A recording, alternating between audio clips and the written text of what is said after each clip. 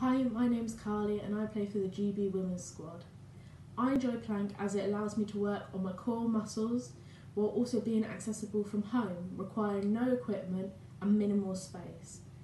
I also like that it is a measurable exercise as you can start at a very basic level and progress to making it more challenging, seeing those progressions and times in which you can hold them as you go along. Examples of the plank are normal plank on your forearms, side plank, reverse plank and high plank. I will show them now. So normal plank, you're on your forearms with your legs out, making sure your hips are down.